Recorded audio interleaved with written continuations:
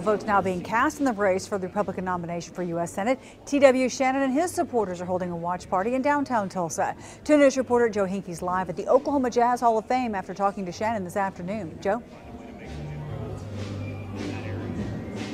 Well, Karen, I'm told TW Shannon expected here at his watch party soon. Campaign workers just put the finishing touches on the party behind me, and supporters are waiting outside right now. TW will speak to the crowd after the polls, close at 7 o'clock. Now, when I met up with TW in North Tulsa today, he says he was making a push for final votes by talking to undecided voters. Since starting his campaign, Shannon tells me he closed a sizable gap in the polls, partially thanks to people in northeastern Oklahoma and the Tulsa area. Despite closing a gap in the polls, though, Shannon says for any candidate on the crowded ballot to win the Republican nomination tonight is a challenge.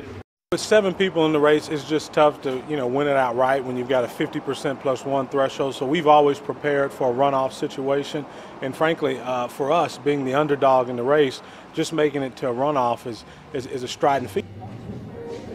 Now, the former Oklahoma Speaker of the House says today he talked to people about the national debt, Obamacare, and other national issues he would focus on in Washington, D.C. if eventually elected to the Senate. And after the polls close here and Shannon speaks, he'll be moving over to Oklahoma City. He has another watch party set up there at the Tower Hotel. We will be there with Shannon and bring you live reaction to today's vote here on 2 News at 10. Live in downtown Tulsa, Joe Hinkey, 2 News works for you.